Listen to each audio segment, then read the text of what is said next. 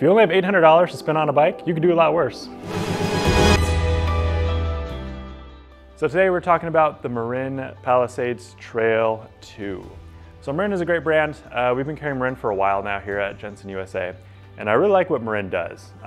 They do really good geometry on their bikes. They do good component specs. They're at a good price point. So Marin is a great brand. We love having them, and the Marin Palisades is no exception. So there's a couple different versions of this bike in the Marin lineup.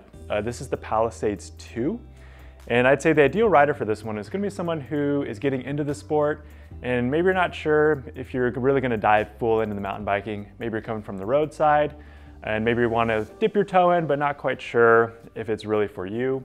So this is a great option. There's some really good things that Marin does here that I like. So first we'll start off with some of the components on here. The first thing I really like is hydraulic disc brakes. So on bikes at this price point, you're probably going to see disc brakes. They're pretty common. They may not always be hydraulic. You might see some cable brakes. And so some of the advantages to a hydraulic brake is going to be that it's going to give you a little bit more power. It's going to take a little less effort at the lever. So if you're doing some longer downhills, maybe you're going to see less hand fatigue there. So I really like that. The other thing I like is it's a texturo brake, which means it's going to be easy to find brake pads for. It's going to be easy to service. And that's a theme that's kind of on this bike that I really like. There's no weird standards or anything like that. So if something breaks or you decide to upgrade something, you're gonna have an easy path to upgrade or replace parts. And I really like that about this bike. So the next thing we're gonna talk about, speaking of upgrades, is gonna be the dropper post. As a mountain biker, dropper seat post is critical. It's probably the most game-changing upgrade you can make to your bike. This bike does not come with one, but it has all the setup and is ready to accept one. And so it has the internal cable routing, which there's a hole right down here to accept that dropper post when you decide to do one.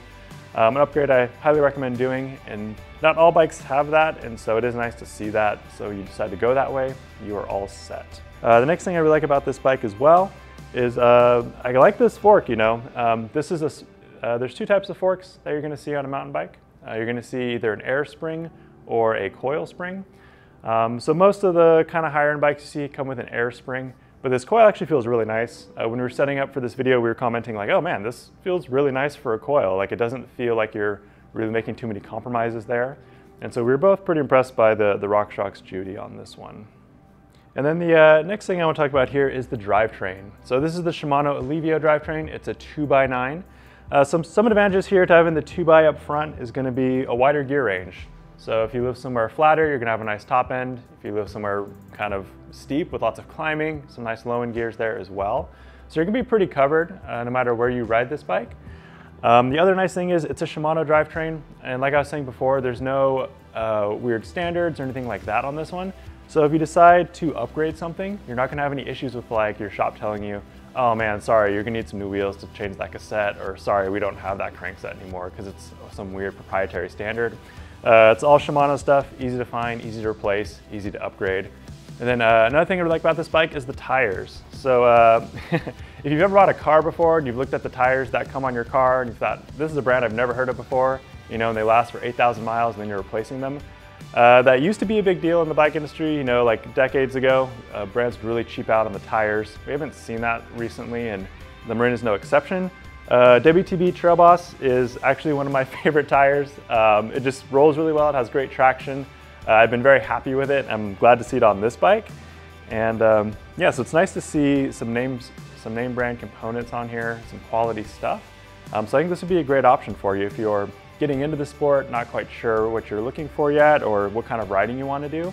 So that is the Marin Palisades Trail 2. We've got these in stock and ready to go. If you have any questions about this, feel free to give one of our gear advisors a call. We're all happy to walk you through and talk to you about the Palisade, see if it's going to be the bike for you. And thanks for watching, and remember to keep pedaling.